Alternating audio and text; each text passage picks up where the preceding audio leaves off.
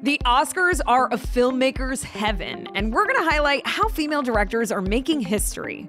For the first time in 93 years, the Academy has nominated 2 women in the same year for Best Director, Emerald Fennell and Chloé Zhao. Emerald made her directorial debut with the film Promising Young Woman, starring Carey Mulligan as the lead. The film tells the harrowing story of a woman seeking revenge after her best friend is brutally assaulted in college. What do you want from me? Say that I'm an ass. Fine, I'm a f***ing ass. Oh. Why are you so freaked out, Neil? You really need to calm down. Reportedly, Emerald was 7 months pregnant during shooting and gave birth to a son just 3 weeks after filming Wrapped. Now the filmmaker has scored 3 total noms, including Best Original Screenplay and Best Picture, proving women can really do it all. This film, I hope, as well as just being pleasurable, will be something that people will leave the movie theatre and having had enjoyed it, but also wanting to kind of analyse it.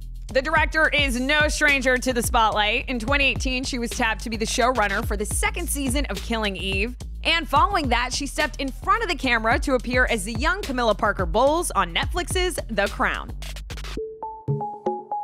Chloé Zhao's Nomadland follows the story of a woman named Fern and her journey as she settles into her new life as a nomadic worker. My mom said that you're homeless. Is that true? No, I'm not homeless. I'm just houseless. Not the same thing, right? No.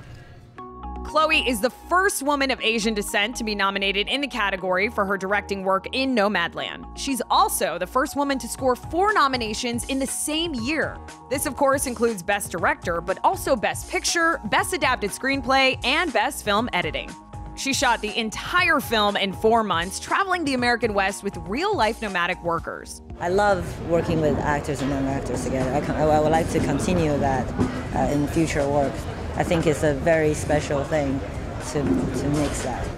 While Zhao is known for her work in independent films, she is set to direct the upcoming blockbuster Marvel film Eternals, which will premiere in the fall. It's clear that this is a huge year for women because previously only 5 women had ever been nominated for Best Director in the Academy's history. The first time was with Lena Wertmuller for 1976's 7 Beauties. Then came Jane Campion in 1994 for The Piano, followed by Sofia Coppola for Lost in Translation in 2004. And then finally, in 2010, the only woman to take home the prize is Kathryn Bigelow for her work in The Hurt Locker. The last female director to be nominated in the category was Greta Gerwig in 2018 for Lady Bird. Fast forward to today, the Academy recognized 70 women, giving out 76 nominations to women across the slate, more than any year prior. And while we have come a long way, we still have much further to go, but it is clear that this year belongs to the females.